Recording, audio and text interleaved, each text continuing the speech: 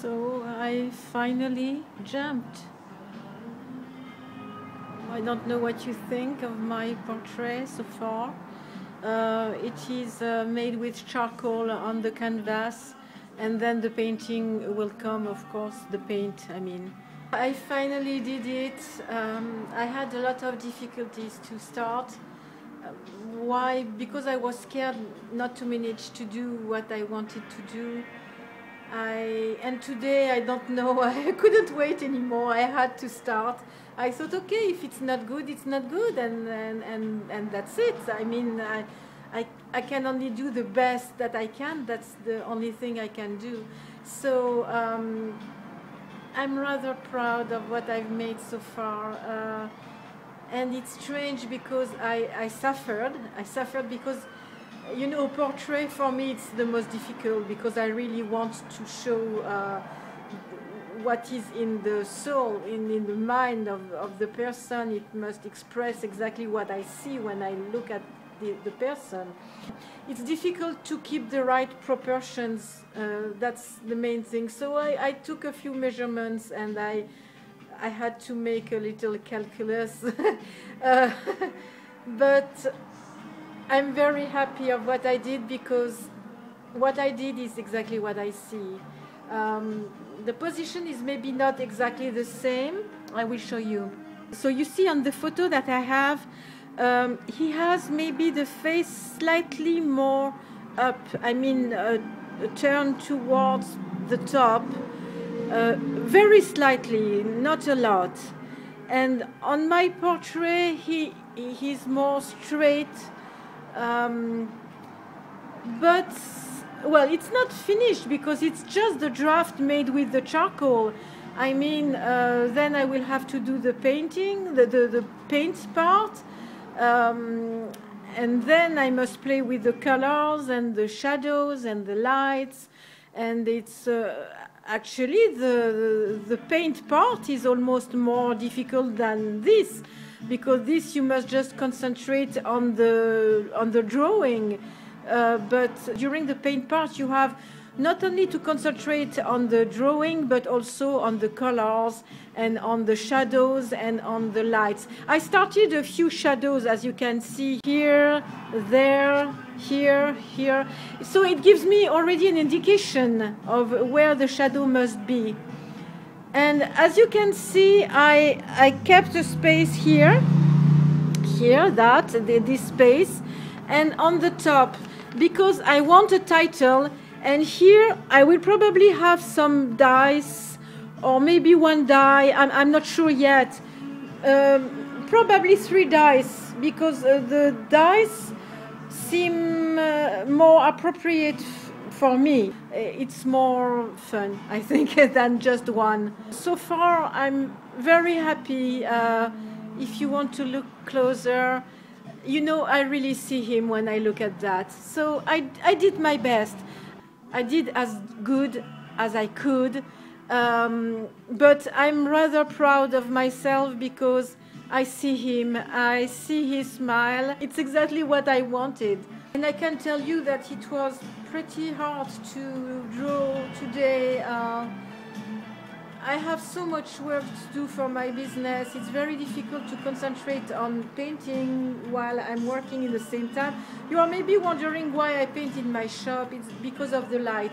The light is really excellent in my shop and it's impossible in my house. I see nothing. So now I paint in my shop and I do my homework, my business work in my house at night. I'm not sure it's the best organization, but it's what I found the best for me now. For now, it's very a completely new experience for me because when I did other portraits of Jim Morrison or Keith Moon, the feeling is not the same at all. For example, for this portrait of Jim Morrison, which is not the best that I did, but I wanted to do it in a slightly David Hockney spirit. So it's more like a caricature than a true portrait. On the other hand, here, What I did about Keith Moon, it was in two different positions while he was playing drums. Here, it's much more a portrait for the both, you know. Well, I have my style, I have my way of painting portraits, of course. Maybe some academic people are going to say, no, that's not right. Whatever, you know, as long as I recognize him and that I have the same feeling as when I watch the person here playing drums, it's fine for me. It's exactly what I want. But, you know, when I was doing these, I never had the same feeling as I had today with this. I was suffering and laughing in the same time the whole time I was drawing. And I don't understand why. I didn't smoke pot, you know. I don't need to. I'm naturally like that. But especially with him, I don't know, he makes me laugh all the time. I have a lot of admiration for him. But, well, here this is a portrait of Jim Morrison that I painted as if he was Apollo. It was for an exhibition in the Netherlands.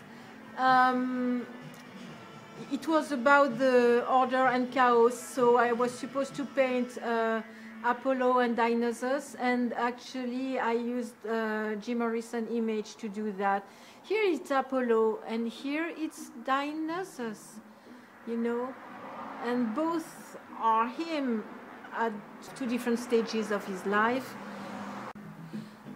And this is Keith Moon. I made a portrait of him. Well, we can't really recognize him because he has sunglasses. And I took this image from a picture when he arrived to a party with a fake dog. You see the fake dog here? That was funny. I was wondering what I was going to talk about in my videos as long as I was not doing that, but now I have a lot to talk about. The problem is that I was like at crossroad, you know.